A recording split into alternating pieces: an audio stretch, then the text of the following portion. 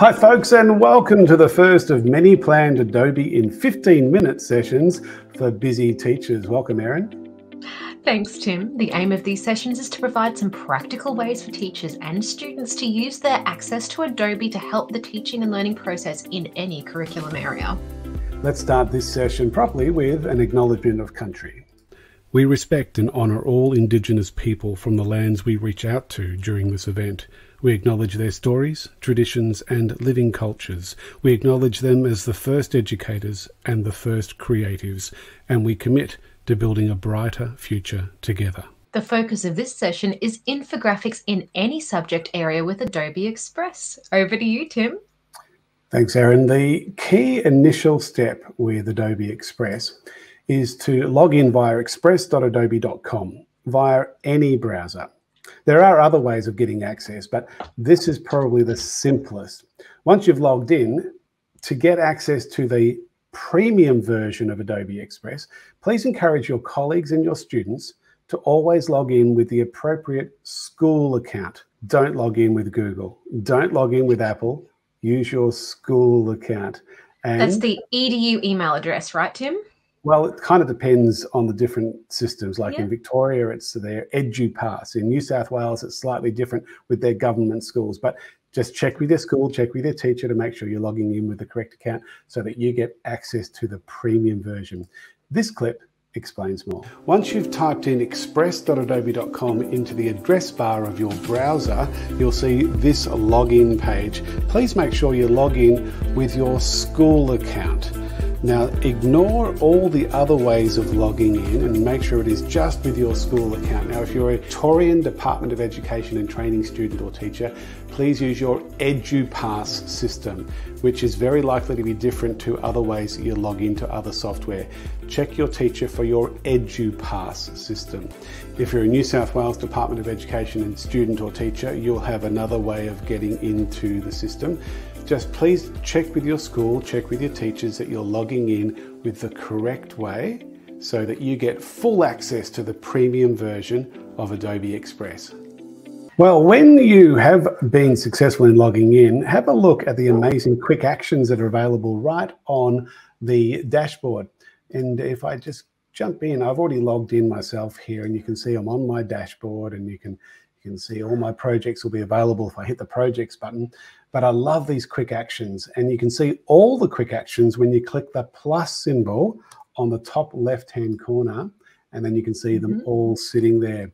The one I want to quickly show you now is this. It's one of my favorites. It's removing the background of an image. So if I go to remove background, and then I'm going to quickly grab an image. I think I've done this demo once or twice before to teachers, possibly even at the Inject Creativity live show, but it's worth showing.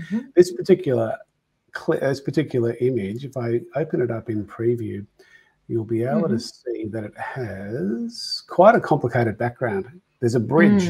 There's a whole lot of different trees and branches and different shades of green. So it's going to be quite interesting. If I use the sample image and drag that up, that's a neutral background. That's too easy. So let's go ahead and grab this image here and just drag it where it says drag and drop the image. And now without touching anything, it's using artificial intelligence, a bit of Adobe Sensei, and all of the background is being identified. And in 3, 2, 1, bang, there we go. All the background's gone, and I can download that as a PNG file with a transparent background. So that's just one of many quick actions that are available. And yeah, what do you think of that, Erin? I think it's fantastic. The background removal has come along in leaps and bounds since it was first introduced as a beta within Adobe Express. So I have a play with it in some of my own videos as well, Tim. So let's get stuck into creating an infographic based on a template. So this clip goes through the process. We're going to look at part of the graphic design side of Adobe Express, and I've provided you with a template based on part of an infographic that we're going to complete and keep working with. The template is available at tinyurl.com/skills-template1. If your school doesn't allow you to access tiny or short URLs, the full URL is available in the comments section of this webinar. All right, I'm typing in the tiny URL into the address bar, clicking enter. And here we have the template. And whenever you see an Adobe Express template, down the bottom is the remix this design section. So I'm going to go ahead and click that button, remix this design, and this will take this template into an editable version within Adobe Express. Now you can see the template has arrived, and we can see this particular infographic is about skills to help you thrive in the future. This is based on some research from the World Economic Forum, and they suggest that the top most important skills to thrive in the future are problem solving, active listening, critical thinking, collaboration, emotional intelligence, but there's one that's missing. It's been in the top 5 most important skills to thrive for many, many years, and that is creativity. So the first thing we're going to do is add the word creativity into the center, which I believe creativity kind of links to all of those skills in a way. So if I want to get the word creativity in there, I'm going to take my cursor over to the left-hand side and activate the text option.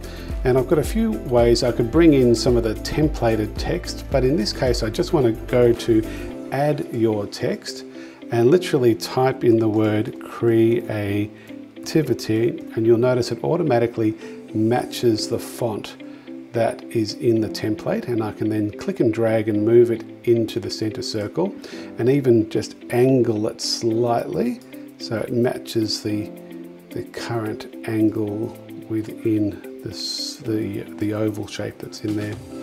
So that's looking pretty good, and I'm happy with that. So that's going into text, add your text, or using a template. And once you're in text mode, you'll notice on the right hand side, there's a whole series of tools here that allow you to manipulate text, add shapes, shadows, outlines, and even go with some recommended other fonts if you'd like to. Now the next thing I want to do is I want to add some more imagery. When we're working with infographics, it's really important to bring in shapes and images and photos to explain what the concept is that you are working on. So I'm going to go and look for a shape that represents problem solving. And if I go over from my text tool, past the photos tool into the shapes tool, click on shapes, and then we can do a search for a shape. So I'm going to go to the search engine here and type in problem solving. And when I click enter, we'll see how many shapes there are that represent problem solving. 839 of them, and you can see there's a whole lot there. Let's just choose any one of them. Quite like this one, so I'm going to click on this one. Once you've clicked on a shape, just be patient, give it a couple of seconds, and then that shape will enter the artboard or the stage. And when it's there, you can then scale it using the little scaling handles on the corners of the shape, and then just position it where you'd like it to appear. You can also go to the right hand side and change the color of the shape. You can work with the color scheme that's already existing, or you can change it to a different color. So I'm quite happy with the red there. So that shape represents problem solving, and then I can repeat that process for different shapes, for emotional intelligence, for active listening, and so on. I think at this stage now I want to grab a photo, and I want to bring the photo in, and the photo is going to represent creativity, and I'll bring it into the bottom left hand corner. So to do photos, you can go below the text tool into the photos tool, and notice that you can upload any photo that you've got on your device, which is great, or you can go searching for photos, and this will search into Adobe stock, which is millions and millions of royalty-free assets that you have access to, that you can use and you can publish. Unlike when you go to Google Images, most of those images are copyrighted. So this is a great way of grabbing images for any project in any area. Let me do a search for creativity. Oh, there are nearly 2 million photos that come up with creativity. Notice the little black crowns that appear on some of them. That's fine, because if you've logged in correctly into the premium version, you get access to so many images. If you've got a gold crown at all, it means you probably haven't logged in correctly, because they're images that need to be licensed. You'll need to pay for them. So avoid the gold crowns, or just make sure you have logged in with your school account, and then you'll get access to so many amazing resources through Adobe stock. If there's no crown, that's fine. That's totally royalty free. So I'm just going to click on this top one here, and as you click the image, it will appear on the stage. I'm going to close down this panel now so I can see my stage properly, and then just reposition the image So it's just sitting in the bottom left-hand corner, scale it down. And with this particular image, I'm going to have a bit of a go at removing the background. Over on the right-hand side, there's a button here that says Remove Background. As I click that button, some artificial intelligence is being applied, and it's thinking about what's the most important part of the image and what is the background, and it's going to do the job for me. There we go. It's done a pretty good job with that. And if I'm happy with it, I can click the tick box up here at the top right-hand corner. If I'm not happy, I can always go and fine-tune the erasing options and just go ahead and erase more sections if I wanted to. In this case, I'm pretty happy with it, so I'll undo that. And I'm going to click the tick box. So now I've got this image that represents creativity, and I'll just position it right in the bottom left-hand corner. So we've looked at text, we've looked at photos, we've looked at shapes. There are other elements that you can play with and work with in Adobe Express to build an infographic, but that's the basics. So now we're ready to actually download.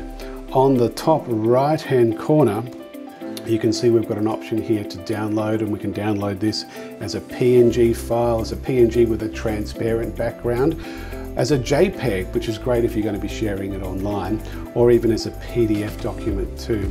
And if I go ahead and click Start Download as a PNG, then that PNG still image will go into my Downloads folder for me to retrieve later. Now, let's go to another level on this, and we're going to turn it into an animated infographic. To do that, I'm just going to click away from anything that's selected, and as we go to the right-hand side, there is a button here that says Animation. As soon as we activate that button, we can choose to animate the text, or we can animate the photo. So I'm going to start by animating the text by choosing the typewriter option, and now it's turning itself into a short little video. And if I go to the download folder at the top right-hand corner, you'll notice there's a new format here to download as an MP4 video file at 720p. And if I go ahead and click Start Download, it's now going to create a video file. It's going to be in my Downloads folder, ready for me to retrieve later. So there's a wonderful way of creating a still image infographic, but even then turn it into a short little video. Hope you've enjoyed this. Now, if you look up adobe.ly/express-APAC, you can get more information about Adobe Express and what you can achieve with it. And if you look up adobe.ly/AC-projects, you can get project and lesson ideas from the Adobe Education Exchange that are linked to the Australian curriculum. tinyurl.com/edx-pl takes you to the on-demand courses that are available in the Adobe Education Exchange. These include a wonderful 30-minute self-paced course titled Infographics with Adobe Express. Look up adobe.ly/edu events for a set of new webinars we are planning for February and March 2023. And look up bit.ly/adobe-feedback-edu to give us some feedback on this session and give yourself a PL certificate. Thanks for watching this session. We do hope that you found it helpful, and I'm going to encourage you to keep being creative. All the best. Bye-bye.